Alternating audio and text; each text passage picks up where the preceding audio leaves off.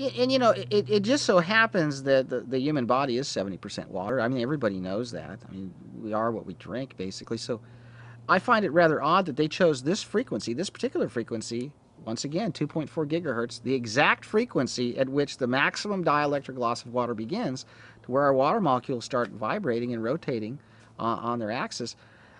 Why did they choose this frequency? There's so many different frequencies. I mean, you have the AM band, you have the FM band, you can go all the way up to the terahertz band. I mean, why did they choose the exact one that affects water molecules in such a way? One really has to question why that is the case. Is it a coincidence? How could it be? How could it be? Okay, so now we have agency here in America, EPA, FDA.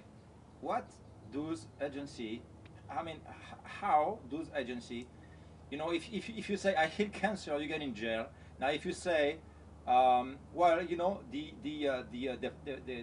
wireless frequency are killing us and nothing is done about it. Can we talk about it?